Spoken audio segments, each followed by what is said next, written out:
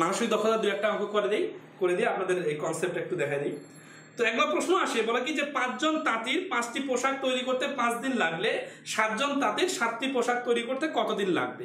এই প্রশ্নগুলো অনেকের উত্তর মুখস্থ হয়ে গেছে, একটা উল্টাপাল্টা উত্তর দিয়ে দেন। কারণ যদি মনে করে যে না 5 5 5 হয় তাহলে 7 7 7 হবে, না এটা ভুল, 7 7 5ই হবে। কেন হবে এটা আমরা ঐকিক নিয়মের স্টাইলে দেখবো। আবার প্র্যাকটিক্যালি যদি ভাবতে পারি তাহলে লেখালেখি করার দরকার নাই, মুখে মুখে অ্যান্সার হবে। আচ্ছা, আমি আপনাদের দুইটা এখন অঙ্ক করাই দিব, এই দুইটা অঙ্কের ডিফারেন্সটা দেখাই দিব। এই ডিফারেন্সটা দেখলে আপনারা বুঝতে পারবেন যে গুণ ভাগের বিষয়টা আসলে কার উপর ডিপেন্ড করে। তাহলে আসি,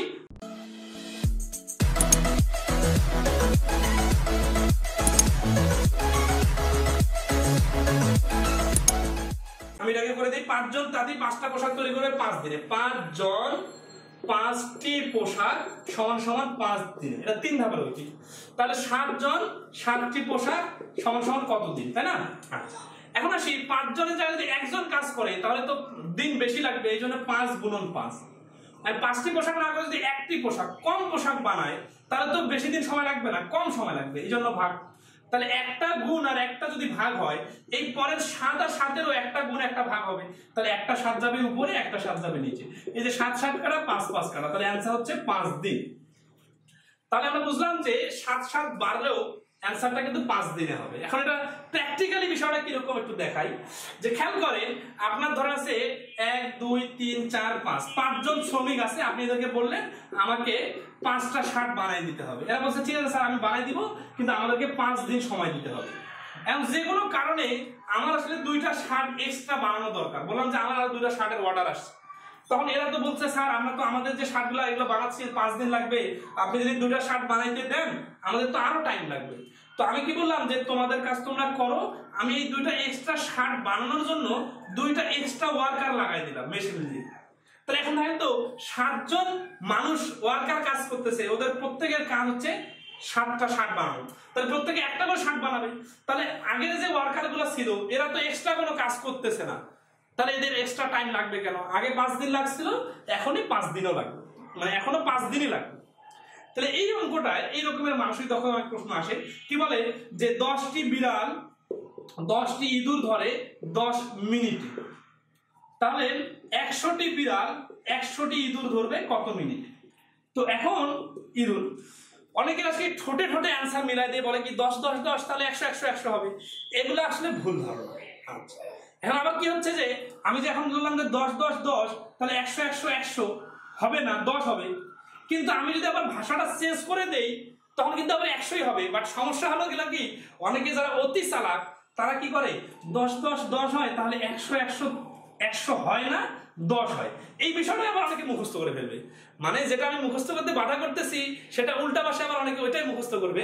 তখন যে সমস্যাটা হবে যে না বুঝে কাজ করা হবে, না বুঝে কাজ করলে ভুল হয় বেশি।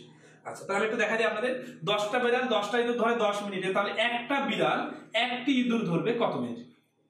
খেয়াল করেন, 10টা বিড়াল 10 মিনিট লাগে, তাহলে একটা বিড়ালকে যদি আমি 10টা ইঁদুর ধরতে দেই তাহলে ওদের সময় কিন্তু বেশি লাগবে, তখন এই 10 গুণ। আবার 10টা ইঁদুর না ধরে যদি একটা ইঁদুর ধরে তাহলে সময়টা বেশি লাগবে না, কম লাগবে, তাহলে এই জন্য ভাগ। তাহলে এখানে কাটাকাটি হবে। এখন আসি যে একটা ভাগ আর একটা যদি গুণ হয় তাহলে এই 100 100-এও একটা ভাগ আর একটা গুণ হবে, তাহলে অ্যান্সারটা 10 মিনিটই হবে। এন্ড এটার লজিকটা কি? লজিকটা হচ্ছে এই রকম যে 10টা ইঁদুরের পেছনে আমি 10টা বিড়াল লাগাই দিলাম, তার মানে একটা বিড়ালের ভাগে কিন্তু একটা করে ইঁদুর পড়লো, তাহলে বিড়ালটা ইঁদুরের পেছনে ছুটতেছে ছুটতেছে ছুটতেছে 10 মিনিট পরে তাকে ধরে ফেলবে। এখন আমি বললাম 100টা বিড়াল ইঁদুরকে ধরতে হবে, এখন ওই 10টা বিড়াল বলতেছে স্যার আমরা তো 100টা ইঁদুর ধরতে পারবো কিন্তু সময় বেশি দিতে হবে। আমি বলছি ঠিক আছে তোমরা তোমাদের কাজ করো, তোমরা ওই 10টা বিড়ালকে ধরো, এই যে এক্সট্রা 90টা ইঁদুর যে আমি ধরতে দিলাম এদের জন্য আমি এক্সট্রা 90টা নতুন বিড়াল ওদের পেছনে লাগাই দিলাম, তাহলে এই এক্সট্রা বিড়ালগুলা এক্সট্রা ইঁদুর ধরবে। তাহলে আগের বিড়ালগুলাকে তো এক্সট্রা টাইম লাগার দরকার নাই, তাহলে আগে যত মিনিট লাগছে এখনো তত মিনিট লাগবে। তাহলে এখান থেকে একটা বিষয় আমাদের ক্লিয়ার হলো যে এই ইঁদুর বিড়ালের সংখ্যা বাড়লেও সময় একই লাগে, কিন্তু সমস্যাটা হয়ে গেছে কি এখানে যদি অঙ্কটা আমি একটু ঘোরাই দেই না, ঘোরাইটা কিভাবে দেই খেয়াল করেন, যে 10টা বিড়াল 10 মিনিটে 10টি ইঁদুর ধরে, তাহলে 100টা বিড়াল 100 মিনিটে কতটা ইঁদুর ধরবে? ঘোরাই দিছি, কিন্তু একটু আগে যে মুখস্থ বিষয়টা যারা মুখস্থ করে ফেলবেন যে না 10 10 10 হয়, তাহলে 100 100 100 হয় না, আমি একটু চালাক বেশি, এই জন্য আমি বলতেছি অ্যান্সারটা 10 হবে। কিন্তু আসলে এবারও ভুল হয়ে গেছে। কারণটা কি? কারণটা হচ্ছে যে আপনি তো না বুঝে মুখস্থ করছেন, এবার তো আমি ভাষাটা চেঞ্জ করে দিছি।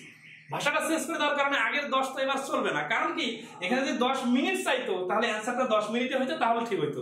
বাট এবার তো আমি ভাষাটা চেঞ্জ করে দিছি। কিরকম দেখেন, যে 10টা বিড়াল 10 মিনিটে 10টি ইঁদুর ধরে, তাহলে একটা বিড়াল 1 মিনিটে, খেয়াল করেন। আচ্ছা, আমরা কিন্তু এখানে ইঁদুর বিড়ালের খেলা খেলতে আসছি, বিষয়টা এরকম না। বিষয়টা হচ্ছে আমরা একটা লজিক প্র্যাকটিক্যালি ক্লিয়ার করতেছি যাতে অন্য সময় সমস্যা না হয়। তাহলে 10 মিনিটে একটা বিড়াল যদি ইঁদুর ধরে, তাহলে ইঁদুর তো কম ধরতে পারবে, তাই না? এই জন্য 10 দিয়ে ভাগ হলো। এখন 10 মিনিটে যতটা ইঁদুর ধরবে, 1 মিনিটে কিন্তু আরো কম ইঁদুর ধরবে, বেশি ইঁদুর ধরতে পারবে না। এই জন্য আবার ভাগ হবে। একটু আগে কিন্তু একটা গুণ একটা ভাগ হয়েছিল, এবার কিন্তু দুইটাই ভাগ হচ্ছে। তাহলে এই যে দুইটা যেহেতু নিচে চলে গেল 10, তাহলে এবার যে 100 100, একটু প্র্যাকটিক্যালি আসি, 100টা বিড়াল মানে অনেকগুলো বিড়াল, তাহলে অনেকগুলো ইঁদুর ধরতে পারবে, তাহলে এই জন্য গুণ।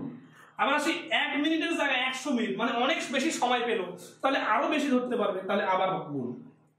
এই 0 0 কাটা, এই 0 এই 0 কাটা, তাহলে 110 গুণ করলে 1000, তাহলে 1000 ইঁদুর। তার মানে 100টা বিড়াল, অর্থাৎ 10 গুণ বিড়াল বেড়ে গেল, তাহলে ইঁদুর ধরার পরিমাণ 10 থেকে 10 গুণ হয়ে যাবে, তার মানে 100টা হবে। আবার আমি কি করলাম, আমাদের টাইমটা আগে ছিল 10 মিনিট, এখন দিয়ে দিলাম 100 মিনিট, তাহলে টাইমটাও 10 গুণ বাড়লো। এই জন্য কি হবে, যে বিড়াল মানে ইঁদুর ধরার পরিমাণটা আরো 10 গুণ বাড়বে, তাহলে 110 গুণ মানে হচ্ছে 11। যে জিনিসটা বলতে চাচ্ছি, মুখস্থ চলবে না, লজিক ইনস্ট্যান্ট কাজে লাগাইতে হবে অঙ্কের ভাষার উপর। এই কাজগুলা আইবিএ পরীক্ষা নিলে খুব করে। ফর্মালি একটা অঙ্ক আপনি করতে করতে অভ্যস্ত, ওরা কি করছে, ওইটা যেটা উত্তর হয় উত্তরটা প্রশ্নে বসাই দিছে, বসাই দিয়ে এটাকে আবার ঘুরাই দিছে। কিন্তু আপনার তো ওই যে আগে থেকে অঙ্ক করে করে অভ্যস্ত, ওইভাবে করতে আসেন, কিন্তু দেখতেন অ্যান্সার মিলতেছে না। আপনার যে ভুল অ্যান্সারটা আসছে না, ওইটা কিন্তু অপশনে দেওয়া থাকবে, এই কারণে আপনি কিন্তু বুঝতে পারবেন না যে আপনার ভুল হচ্ছে। এই জন্য যেটা করা দরকার, কনসেপ্ট ক্লিয়ার করা দরকার। কনসেপ্ট ক্লিয়ার মানে কি, আপনি ধরবেন 3 ধাপের ঐকিক, আপনি 10টা অঙ্ক করবেন, কিন্তু নিয়ম বুঝে বুঝে। এই বুঝে বুঝে করার জন্য সব থেকে ইফেক্টিভ হচ্ছে আমাদের বইটা। কেন? আপনারা যারা পড়ছে এই বইটা, তাদেরকে আপনারা খোঁজ নেবেন যে একই নিয়মের অনেকগুলো করে ম্যাথ আমি একসাথে সুন্দর করে সাজাই দিছি, যেই কারণে আপনারা, এবং সাইডে ব্যাখ্যা দেওয়া আছে যে কোনটা কেন কিভাবে হয়, এটা পড়লে আপনি ইনশাআল্লাহ নিজে নিজে বুঝতে পারবেন। তো যাই হোক, আর একটা অঙ্ক করে দিই, এটা সাথে একটা কাজ দিলাম, একটা অঙ্ক করে দিলে আপনার পার্থক্যটা ক্লিয়ার হবে। একটা অঙ্ক আমি আপনাদের একটু দুই ভাবে করে দিই। দুই ভাবে বিষয়টা এরকম দেখেন, যে চারজন তাঁতি 4টি মাদুর তৈরি করে 4 মিনিটে, 4 দিনে। এটা একটা প্রশ্ন। তাহলে 8 জন তাঁতি 8টি মাদুর তৈরি করবে কত মিনিটে, কত দিনে? এটা একটা প্রশ্ন। আর একটা প্রশ্ন হচ্ছে ওই প্রশ্নটাই কিন্তু একটু ঘোরায়, 4 জন তাঁতি 4 দিনে মাদুর তৈরি করে 4টি, তাহলে 8 জন তাঁতি 8 দিনে কতটি মাদুর তৈরি করবে? দেখেন একই প্রশ্ন, একবার দিনটা শেষে আর একবার হচ্ছে টিটা শেষে। এখানে আমরা কম্পারিজনটার 100% ফোকাসটা দেখব, যে কিভাবে গুণ ভাগের বিষয়টা ক্লিয়ার হয়। তাহলে খেয়াল করেন যে যখন 4 জন 4টি মাদুর সমান সমান 4 দিন আছে, আমাদেরকে দিন বাইর করতে বলছে, তখন আমরা কি করব, 1 জন 1টি। এখন দেখেন এই 1 জন মানে কম জন কাজ করলে কিন্তু 4 দিনের জায়গায় বেশি দিন লাগবে, এই জন্য 4 গুণ। এটা কোন 4? এই যে শুরুর 4, কারণ জনটা এবার গুণ হয়ে গেল। এবার দেখেন এইখানে আসি, 1টি মাদুর, 4টি মাদুর তৈরি করতে যতদিন লাগবে, 1টি মাদুর তৈরি করতে কিন্তু সময়টা কম লাগবে, এই জন্য এই 4টা হচ্ছে ভাগ। তাহলে একবার গুণ একবার ভাগ হলে এই পরবর্তীতে 8 আর 2টা একই সংখ্যা, তো এই জন্য এই 8টা নিচে চলে আসবে। কারণ কি, দেখেন 8 জন লোক, অর্থাৎ বেশি লোক কাজ করলে কম সময় লাগবে, এই জন্য 8 ভাগ।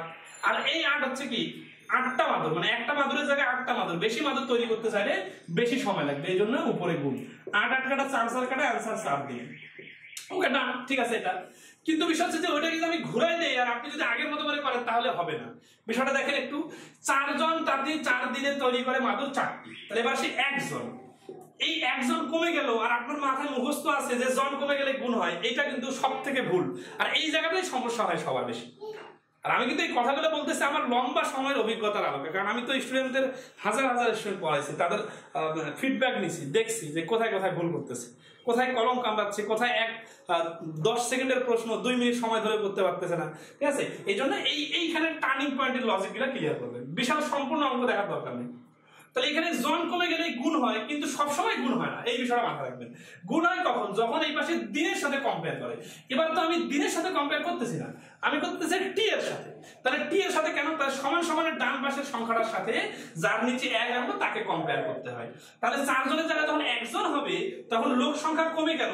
এবার কিন্তু আমার মাদুর আর চারটা তৈরি হবে না, মাদুরের প্রোডাকশনও কমে যাবে, কারণ এবার জনের সাথে টি এর সম্পর্ক। তাহলে আগেরবার কেন গুণ হয়েছিল? আগেরবার গুণ হওয়ার কারণ হচ্ছে কি, যে যখন জন কমে গেছে তখন দিনটা বেশি দিন লাগবে।